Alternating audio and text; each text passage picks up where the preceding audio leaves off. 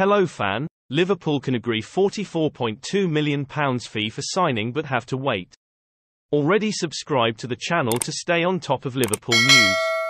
Liverpool have been linked with Algerian international and AC Milan star, Ismaïl Bennacer, for some time, but the latest reports are not so positive for the Anfield club.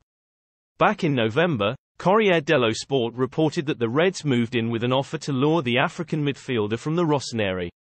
CDs claim Liverpool probed the 25-year-old play-breaker and have been one of the most interested clubs in hiring his services. Even Arsenal and Chelsea were looking to secure his signature.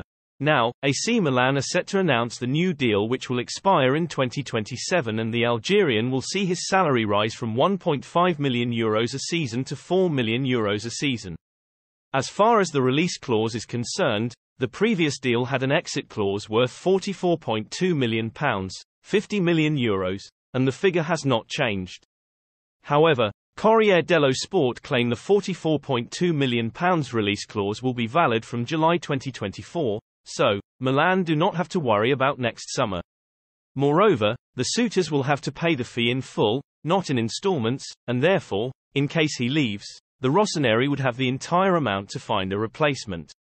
So, Liverpool will have to wait until next year if they are to activate the clause. The dilemma is that Jurgen Klopp's side need immediate reinforcements in the centre of the park and must splash the cash to sign a top player in the current transfer window.